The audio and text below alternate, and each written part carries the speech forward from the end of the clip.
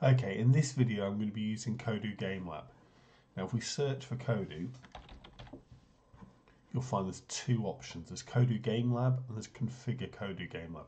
We don't need this one. It chooses things like the quality of the gameplay. It also lets us change the location. We're going to use this one for today. Now Kodu lets us create our own landscape, it lets us choose our own characters, and then it lets us program those characters to respond differently in the environment we create. So this is what we're going to be doing today.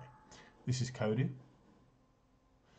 when it first loads up, it gives us the option to sign in. We can create a creator name and a PIN. We're going to ignore both of those and just press OK.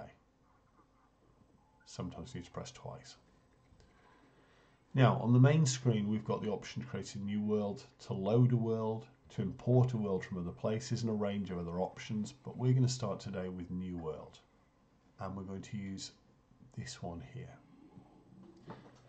Now, when we first go onto Kodu, there is a home option. This takes us back to the menu. If we go in there by mistake, just press edit world. It'll take you back into your edit world. Play takes us into what the gameplay will look like, but because we haven't created a world and there's nothing actually in here, there's nothing actually to play. So we press the escape button to go back to the main controls. The hand lets us navigate. So if I use my right hand mouse button, it moves left and right and up and down. If I use my center mouse button, I can zoom in and out. If I use my left hand mouse button, I can change it forwards and backwards to the location. And these become very useful. The object tool, if I click on here and then click on a location, lets me place an object, whether rocks, whether Kodu itself, the rover, but then there are a whole series of sub-menus, and we'll come back to this later. Again, if I don't want to be here, I press escape and escape again. The path tool lets me add paths that objects will follow, but we're not going to worry about that for now. The one we are going to use today is the ground brush. Now there's two options within the ground brush. We can choose different shapes, or we can choose different colours. So I'm going to choose different colours to start with. And click on that again. And then use the arrow keys to move across to the one you want. So I want this kind of pinkish greenish one. I'm going to zoom out a bit so I can see.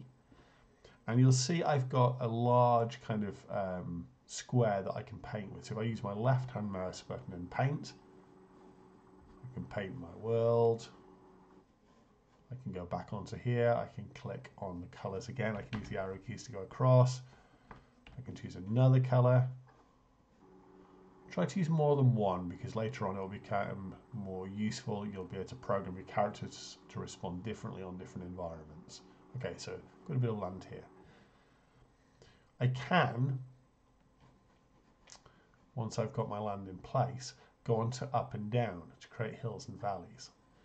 So if I click here, I can start to bring the land up around the edge, and if I hold on longer, you'll see it goes up higher, go right the way around. It doesn't have to be at the edge, you can bring some around the middle.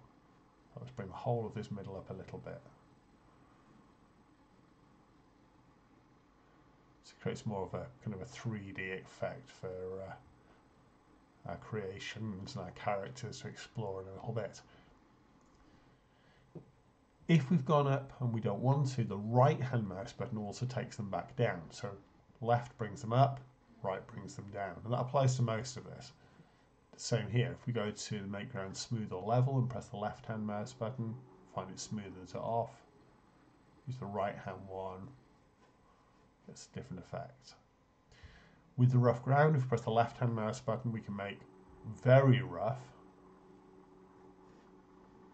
Just going to build the edges up, which looks really impressive, but it does make it quite difficult for your character then to be able to navigate that. If we go to the water option, and again there's different colours of water that we can use the arrow keys to go across. I'm going to stick with the basic water. If we press the left hand mouse button, the water level comes up, but it comes up for the whole world. So you can fill the whole world so it's underwater. Or you can press the right hand mouse button and it goes down. If you've got a few raised areas, you can kind of have the water level so it fills just this lowest level. If you haven't, you can go back and you can bring it up. Some of the creatures will navigate happily on the water. There's one called flying fish, which will do that particularly well. Some of them won't. It is possible to reprogram it. but it's probably good at the moment if we've got a mix of land and water, high and low ground. And once we're happy with this, we're just going to go back to the home menu. I'm going to save my world. Now, I'm not quite sure how I'm going to want this to develop, so at the moment I'm just going to call this test world. And if I want to put a description in, I can, but I'm not going to worry about that yet. I'm just going to press save. Again, if I want to make further choices, I can go back to the home menu. I can now either go back into edit my world, or I can go exit, and from exit I can quit. So it gives us a few options for how to get around at this point.